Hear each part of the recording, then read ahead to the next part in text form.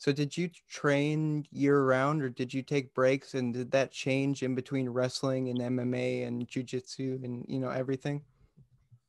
Once I started doing MMA and jiu-jitsu, like in probably 1997, I just like I trained all year round, but it was like maybe one day I'd lift weights, maybe one day I would run on the track, maybe one day I'd go into practice because like my friend Dennis Hallman or something would be there. So we'd train jiu-jitsu together.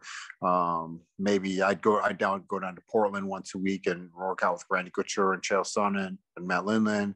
Maybe like once a week I'd go up to Seattle, train with Josh Barnett and Marie Smith.